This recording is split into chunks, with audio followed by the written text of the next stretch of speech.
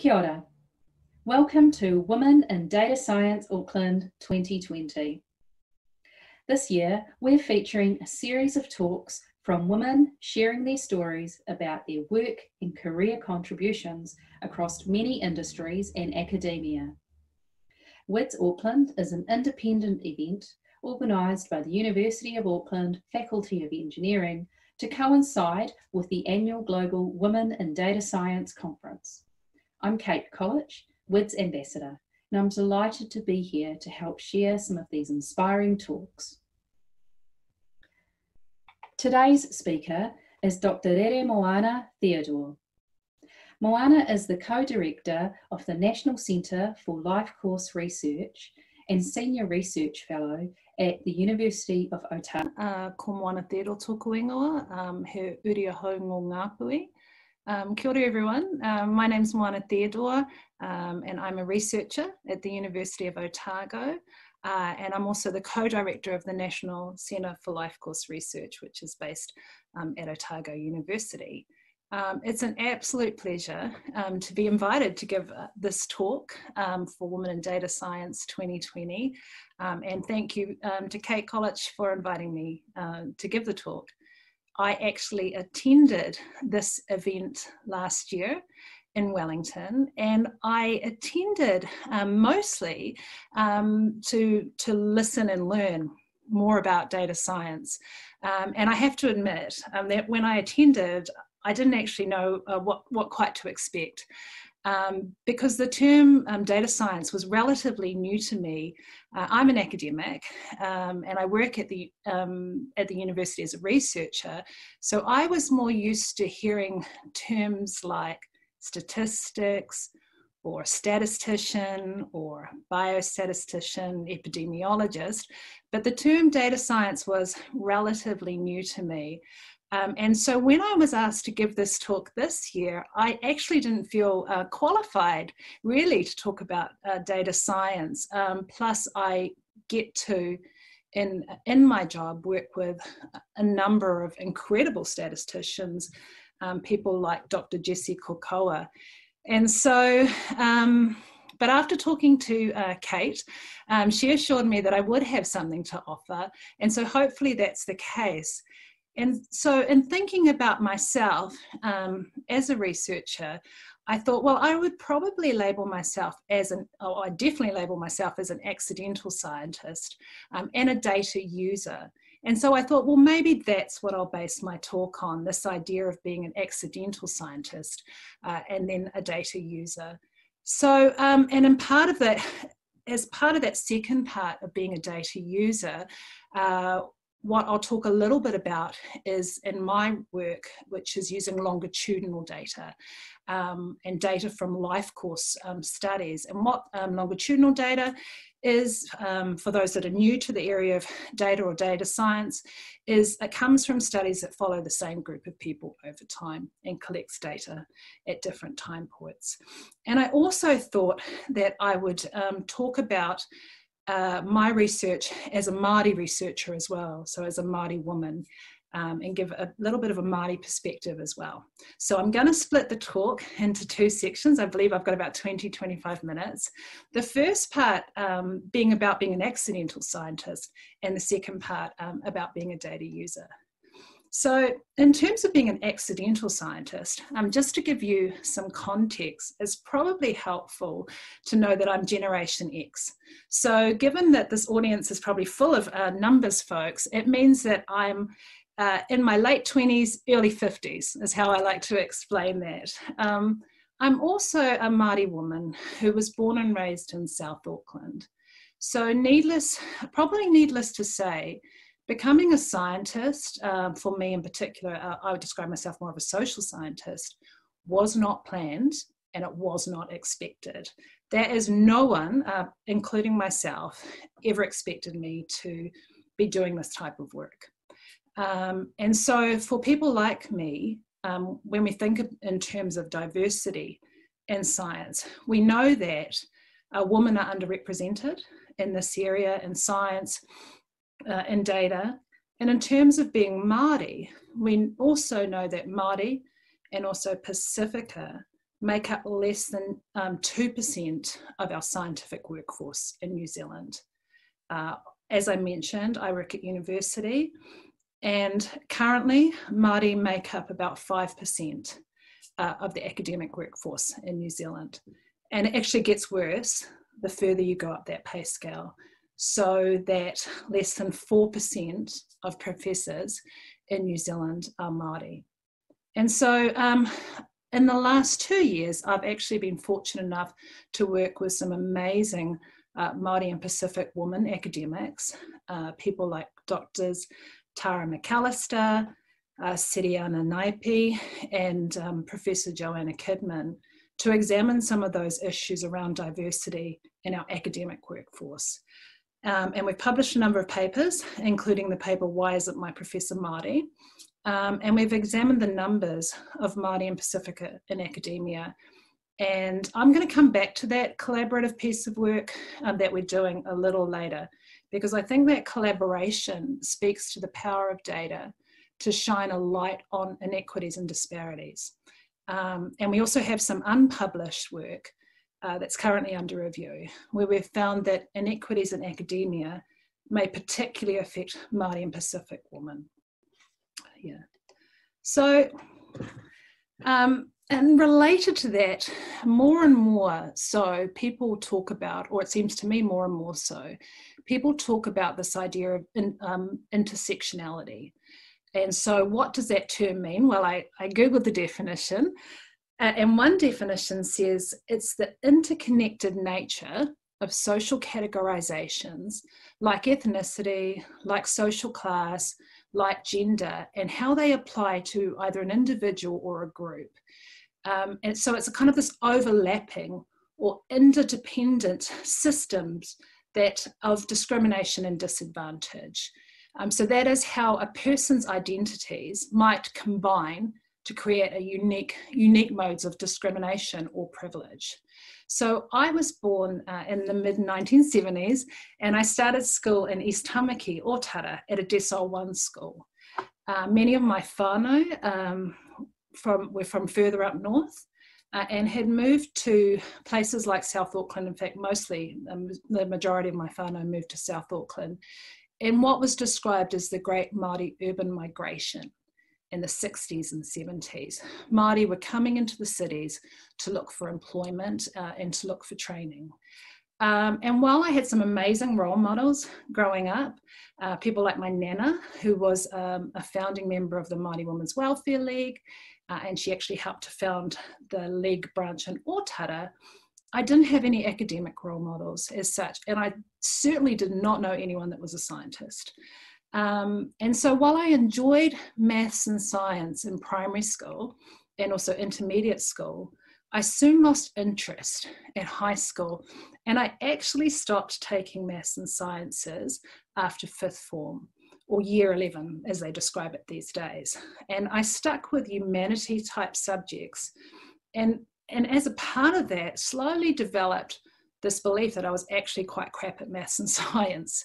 And so on finishing school, very few of the kids that I went to school with went on to university. But my sister, who turned out, in fact, to be the scientist of our family, went on to university, and she ended up doing a master's in forensic science.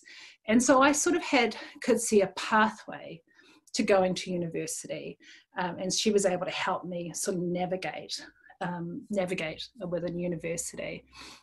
And so in my first few years, I did humanities subjects and psychology, and I took a shine to psychology. This was in the early to mid 1990s, and I began learning about feminist theory, post-positivism, and to critique this idea that sciences were, the idea of objectivity in the sciences.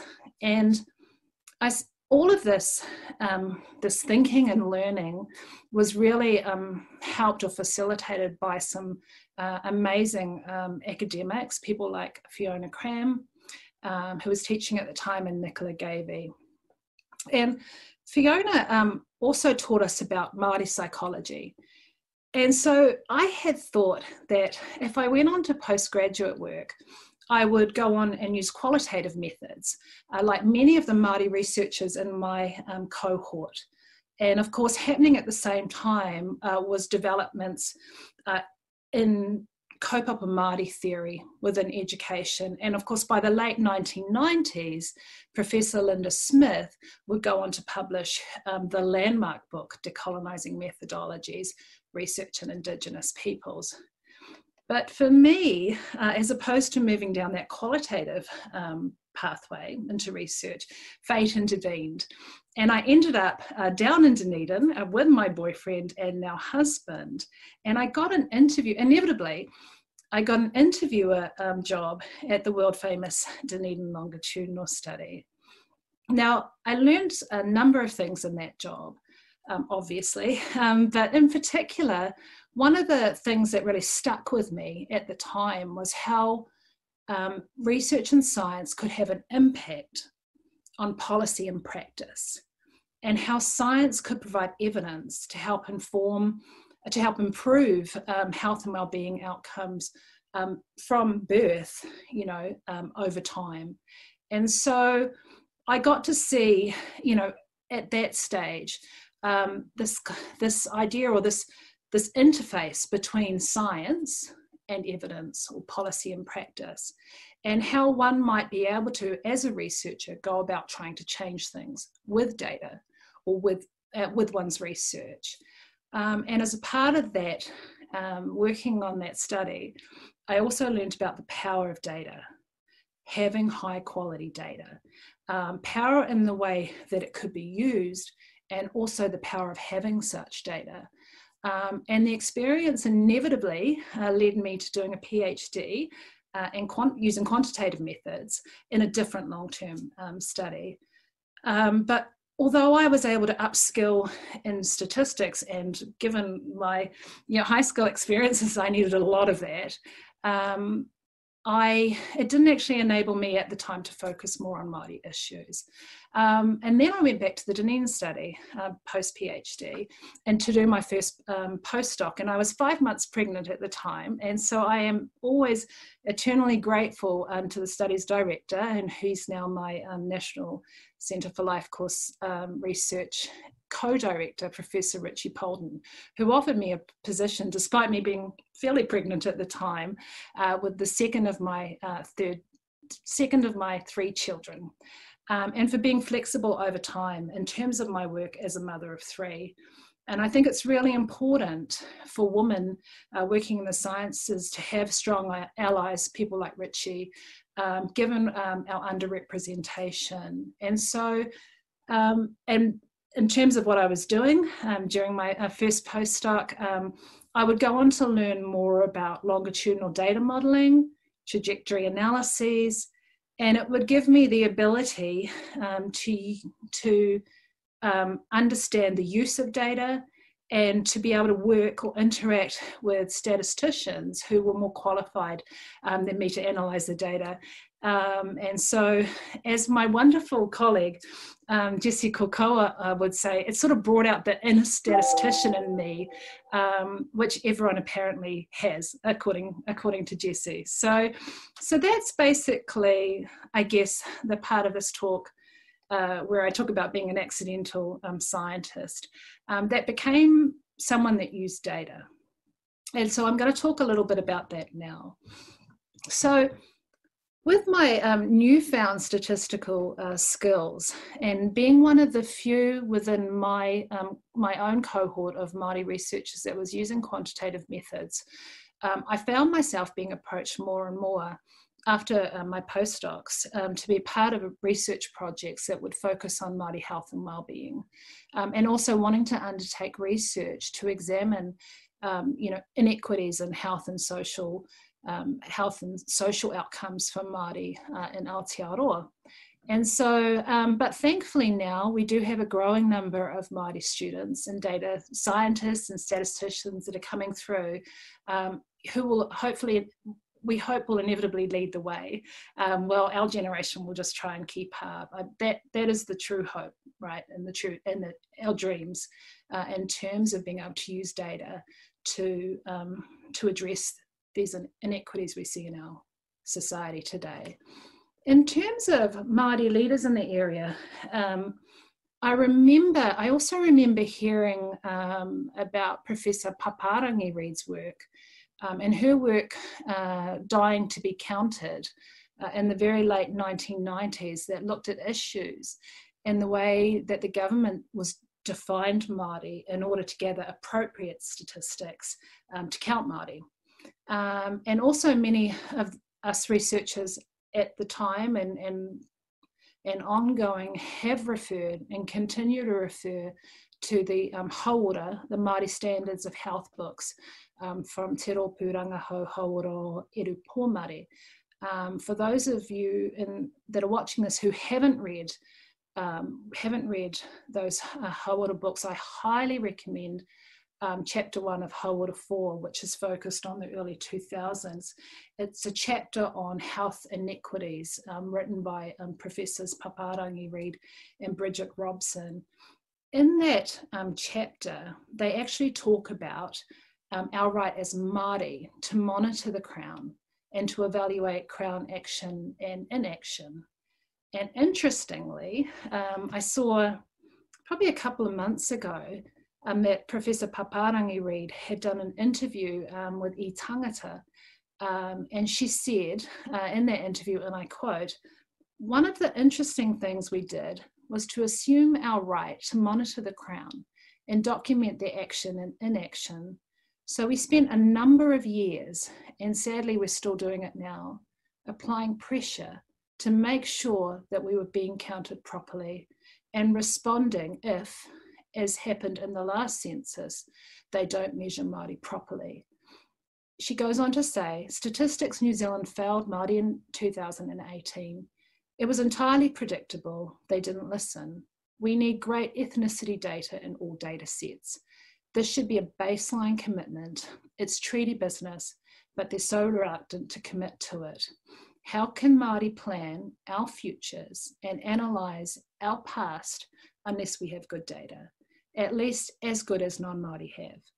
For this to happen, for us to understand what our challenges and opportunities are and what we should do in the future, we need accurate census data. We must never stop checking on how the Crown is doing." So quite a long quote, but you can see why I was so keen to share that quote from Professor Reid. People like herself have continued to highlight for Māori the ongoing long-term issues that face Māori in terms of the collection and the access to good data. And another book for those people watching that I would highly recommend is the book Indigenous Data Sovereignty, Towards an Agenda. That book was edited by Professors Tahu Kukatai and John Taylor. It was published in 2016 and it's available free online. And of course, Dr. Donna Cormack gave an excellent keynote on Māori data sovereignty at last year's Wellington's Women in Data Science conference as well. So as for me, as an accidental scientist and data user, I found myself increasingly being focused on Māori longitudinal data, Māori Lifecourse research, and research that would research to examine long-term inequities in health outcomes for Māori compared to non-Māori. And so I'm going to now talk a little bit about longitudinal data and Lifecourse research in New Zealand. So longitudinal data and Lifecourse findings from our New Zealand longitudinal studies like the Dunedin and the Christchurch studies, both of which started in the early to mid-70s, has been used to inform policy and practice in New Zealand. And that includes research that has described and examined the importance of those of early life and early intervention. So when we think about, the first 1,000 days of life, through to current debates on cannabis legalization. So findings from these studies sort of inform discussion and debate in New Zealand. And Lifecourse research findings and longitudinal data are are used to help guide government policy, including things like, for whom, when, and how different types of prevention and intervention programs should be implemented. And so based on longitudinal findings, investment in prevention and intervention efforts has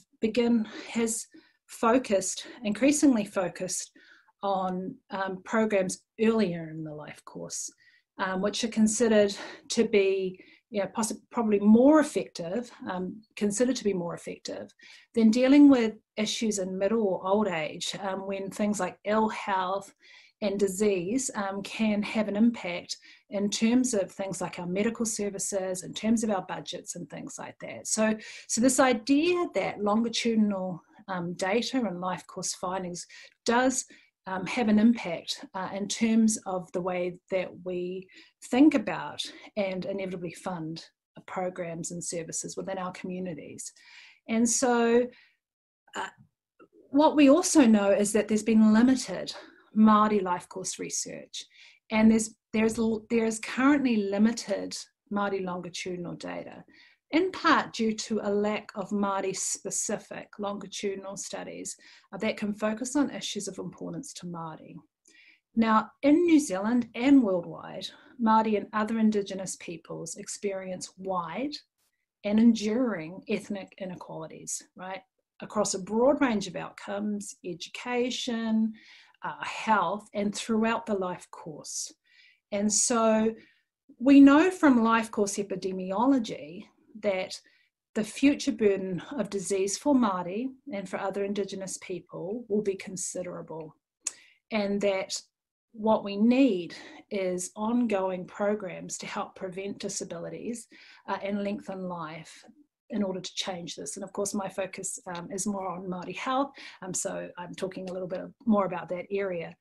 To date, longitudinal studies have had relatively few Māori participants, although there is the more recently established Growing Up in New Zealand study, which began in 2009, and it does have, that particular study, for example, does have the potential to provide, a number of longitudinal research findings for Māori. Beyond what we have currently in terms of our longitudinal studies, there is the possibility, of course, and this is a data science audience, of using administrative data and data linkage to follow people longitudinally. And I think that's important when we think about Māori research or Indigenous research, because obviously having those larger sample sizes enables researchers to have enough statistical power to undertake analyses that can focus on issues specific to Indigenous populations. So we have that, increasingly we have that ability, but in this era of sort of big data, data integration, analytics, now more than ever, what we also need in order to be able to focus in on issues of importance to us as Māori is we need Māori involvement and leadership in terms of the collection and analysis and management and governance of data.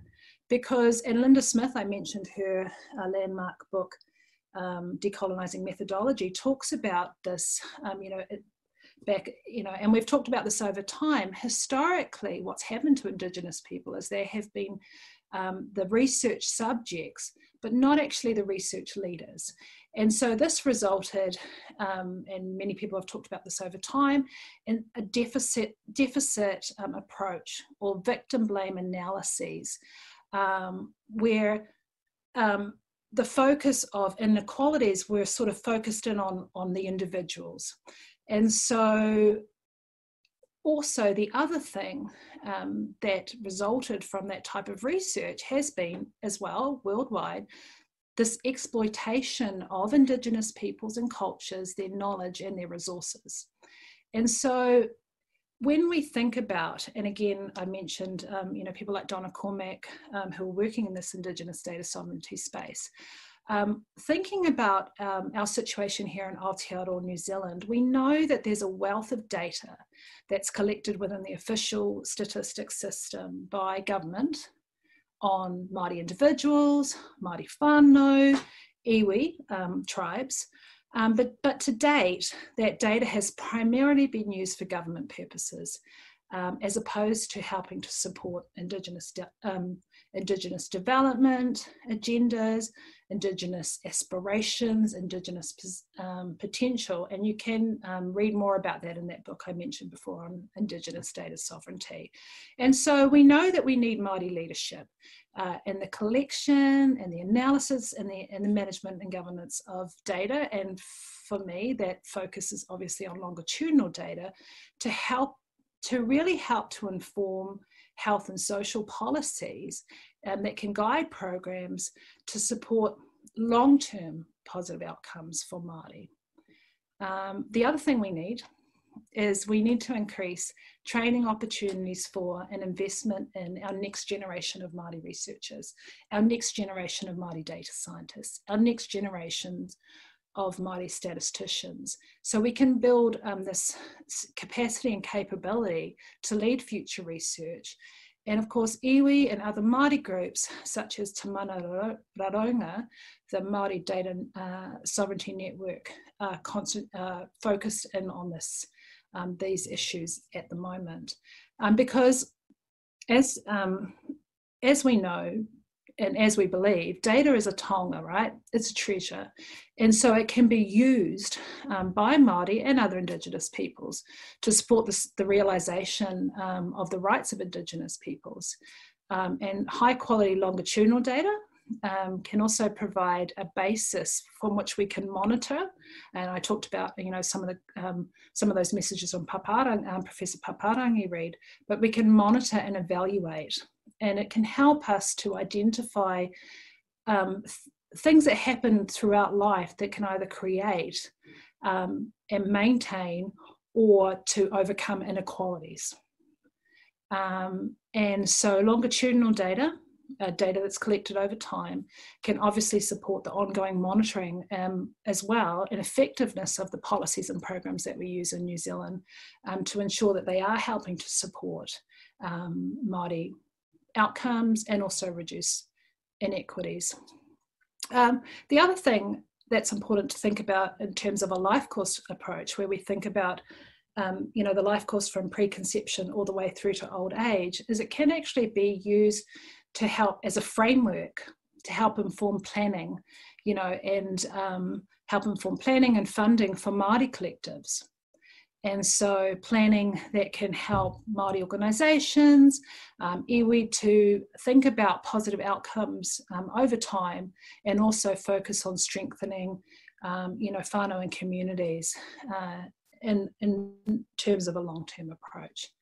And so in a relatively, short space of time in terms of this talk, I guess that is why, for me, as a self-described accidental scientist and someone that uses data, why thinking about and why using data is so important in terms of long-term outcomes for our babies all the way through to our kaumātua. And that is what has made me passionate in terms of thinking about and using data here in New Zealand. And so I'm just going to finish by talking, expanding a little bit about, once we've collected data, once we've accessed data, once we've analysed data, what we use it for, and the change that we try and make in using that data. And so data is knowledge. And knowledge is power. And so data can speak to power, and it can highlight things like inequalities, right? Power differentials. But we must also be mindful that even when we have data that shows these inequities, it doesn't necessarily mean that things will change. And so why is that? Well, for one thing, sharing power is difficult. Particularly for those that are used to having it. And recently, with broader global things that are happening globally, I've seen a meme a few times on my social media, and it says, when you're accustomed to privilege, equality feels like oppression. And so I'm going to finish this talk by going back to that collaboration I mentioned earlier that I'm doing with people like Dr. Tara McAllister, where we've examined inequities and disparities for Māori and Pacific researchers and academics. And so for decades, really, Māori and Pacific researchers, academics and scientists have talked about being underrepresented and talked about feeling isolated within our institutions and talked about dealing with racism as well within those institutions. And there's also been a lot of qualitative research to back this up. But now we have access to better and better data, not perfect, not perfect data, but data nonetheless that supports what we were finding, supports those earlier qualitative findings, highlighting that have highlighted not only inequities for women within academia, within the sciences, but also for Māori and Pacific. And to create real change, once we have that information, once we have that data, is we actually need people in positions of power to accept that not only do these inequities exist, but to do something to resolve them. And sometimes as researchers working in this area, we find ourselves sort of arguing in terms with people that can create change about sort of the minutiae. You know, maybe issues in and around how institutions may have collected their data or differences in the way we could have analysed the data. And of course, those discussions are important. I'm sure I'm preaching to the converted when I say that in this audience. Those are important conversations for us to have as people that use data and as researchers as well. But how is 5% of our academic staff being Māori acceptable in today's society? And how is less than 2% of our academic staff being Pacifica and less than 1% of our professors being Pacifica acceptable? And more broadly, how is it acceptable that Māori women like me make up more than 60% of our New Zealand prison population? So why is it that myself, and I've told you a little bit about my personal story, would have had more of a chance possibly of being in prison, given my identity and background, than being a professor in my chosen field? And so as scientists and as data users, people that use data or data scientists or statistician, accidental or not, as people that use data, we have a responsibility to not only highlight where we see inequities, right, but to also make changes and where we can hold others to account. In terms of where we see those inequities. Otherwise, and I'm going to leave you with this quote, I'm reminded of the quote by Toni Morrison. Now, she talks about racism, but I'm going to leave this as a challenge, not only in relation to collecting, analysing and using data, but also acting on that data when it is presented. And what she says is, it's important, therefore, to know who the real enemy is and to know the function, the very serious function of racism, which is distraction. It keeps you from doing your work. It keeps you explaining over and over again your reason for being. Somebody says that you have no language, and so you spend 20 years proving that you do. Someone says your head isn't shaped properly, so you have scientists working on the fact that it is. And someone says that you have no art, and so you dredge that up. None of that is necessary because there will always be one more thing. Nō reira, e ngā mana, e ngā reo, e ngā raurangatira mā, tēnā koutou, tēnā koutou, tēnā koutou katoa.